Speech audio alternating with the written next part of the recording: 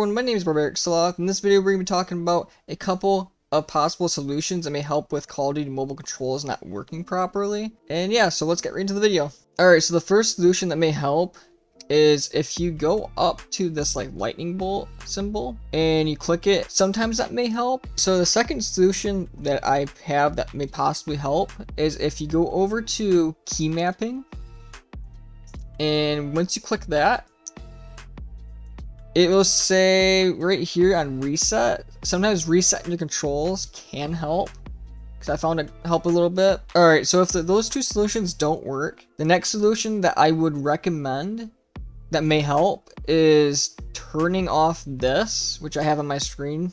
It's already turned off. It's auto switch mode based on screen.